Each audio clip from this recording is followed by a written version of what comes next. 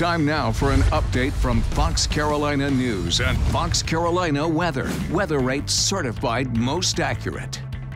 Hey, good evening, everybody. Victoria Carmen here with your flash briefing, and we're following a breaking news story that we told you about this afternoon at foxcarolina.com right now. Really sad story about a body found from a motorcycle wreck.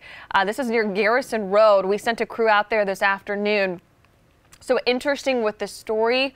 Right now, we're being told by troopers that this deadly motorcycle accident actually happened on Sunday. And yes, today is Wednesday. So a few days later, this motorcycle and a body was in fact found, again, 40 feet off of the road there on Garrison Road near Woodville Road in Greenville County. And the coroner confirms that there was a male victim found off of this area, as you can see in this photo. They believe that the driver on the motorcycle ran off the right side of the road at some point, hit a ditch, and then that driver was ejected from his motorcycle. We're told that he was not wearing a helmet.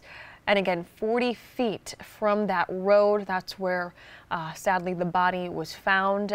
We have not been told the ID of that victim tonight, but we are following this story closely for you. Make sure you stay up to date with us on air and online. We'll bring you any breaking news alerts as well right to your phone with our free Fox Carolina News app. But just a very sad story to tell you about tonight.